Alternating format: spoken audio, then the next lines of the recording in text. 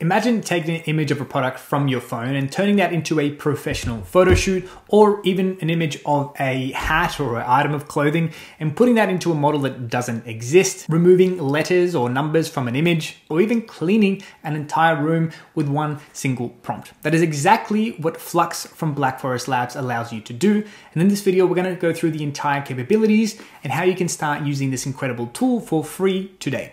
If you don't know me, my name is Nico. I run an online community where we help more than 500 small business owners rank #1 in the AI overviews, GPT search, and perplexity using a lot of AI tools like the one I'm going to show you today. Let's get cracking. What you need to do is create an account with Black Forest Labs. Now, they're creating these incredible models called the Flux models. And before, you were only able to use them via the API, which was a bit tricky if you weren't kind of tech savvy, but now they've created a playground which makes things incredibly easy to use.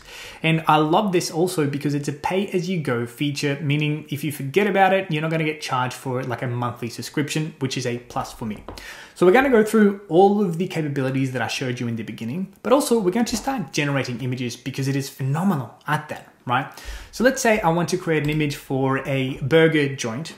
I've got a prompt here of a pretty big prompt here. All I did was reverse engineer, give it an image of a burger to GPT and told it to make the prompt of it.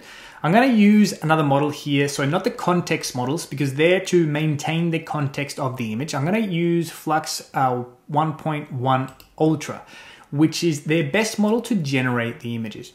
So I'm going to also pick another aspect ratio. Let's go 9:16. And perfect, I'm gonna hit enter. Now, I just wanna show you the image that I got as an example, which was this one here. Let's see how close we can come to it, or how even a burger joint can start using this tool to make more images of their products. Boom, here we go. Pretty delicious looking burger, and it just looks a little bit more crisp than the other image. Do that what you will. Obviously, the better you prompt it, the more it will adhere to the styles, but for me, that's already fantastic. So let's get to the capabilities of the context stuff, where it can keep the context of the image, but change things about it. If you go to the edit tab at the bottom here after you make an account, by the way, you're gonna get $200 free credits to use in the beginning. They've got these preset kind of templates for you to start using already. One of them is a product photo. I think that one is probably the most useful one. You can see here, you take an image and on the other side of the prompt will be a professional image. So let's try it right away. I've got here, for example, a Stanley thermos, and we can probably try another one as well. I've created a bunch for this, and this Rode mic that I'm using at the moment. Let's try the mic first, then we're going to use the Stanley cup. So I haven't prompted anything. I'm just using the preset that they have. You don't have to use the preset. You can upload the image and describe everything, but it's also nice to just start, click and drag with one click, and it's kind of done. Cool. And now I have the Rode mic pretty much exactly as the image that we gave it, with a complete white background, so I can place it anywhere else. Let's take a look at the other images here. In another setting, a little dusty. It must have got it from the dust that I've got, but not too bad. A close-up, again, of it quite used. Great, and something I might place in an ad. Not too bad at all. Let's try with the Stanley thermos to see if it can create a wonderful product image, or at least something that I can start using. So I'm gonna go generate 4 images. I haven't given it a prompt or anything. Let's see what it does. Perfect. So again, it does the white image in the background. Very useful. I can start using that in, my e-commerce store, for example. Let's see.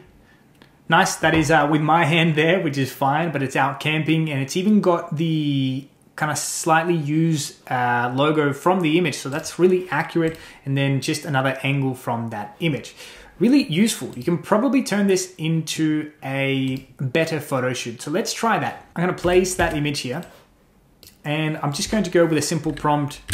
Put this product, this Stanley thermos, in a professional photo shoot. It's outside in a forest, in a picnic chair, next to some coffee mugs. Unreal. Perfect. That is kind of spot on. I should have said picnic table. That was my mistake, but it still got it right. Beautiful. So professional product image done. Now let's try this image and remove all the wording and lettering from it. So I'm going to drop it in there. I'm going to select the right preset though. It's got one here, so remove all the text.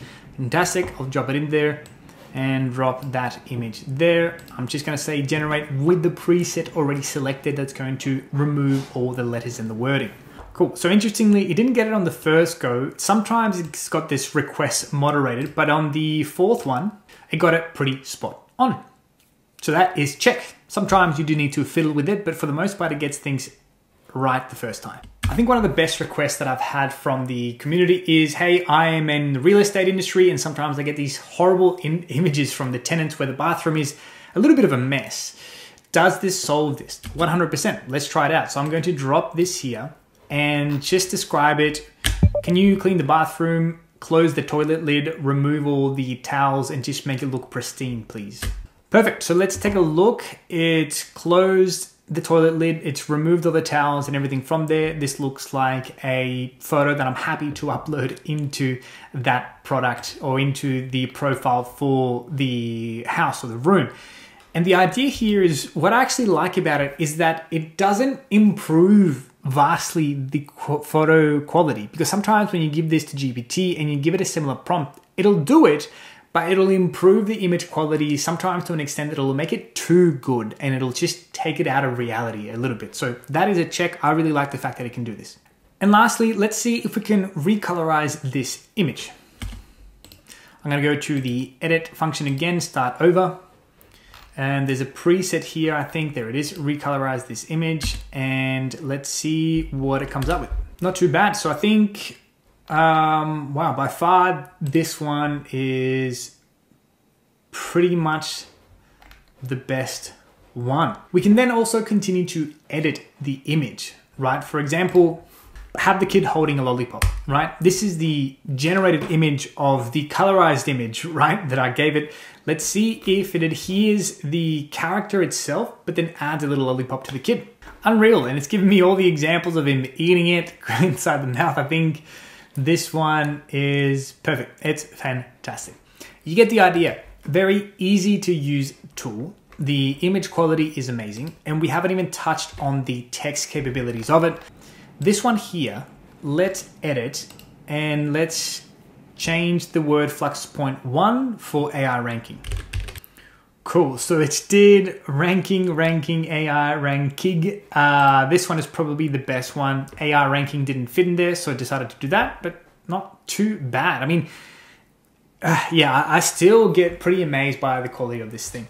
And now you know how to use an incredibly powerful AI image generator tool for most of your marketing needs. But if you want to learn how to rank, let's say your e-commerce business, so that you actually get the traffic that sees the high quality images that then convert, you want to watch this tutorial series here that is all about how to do SEO in 2025.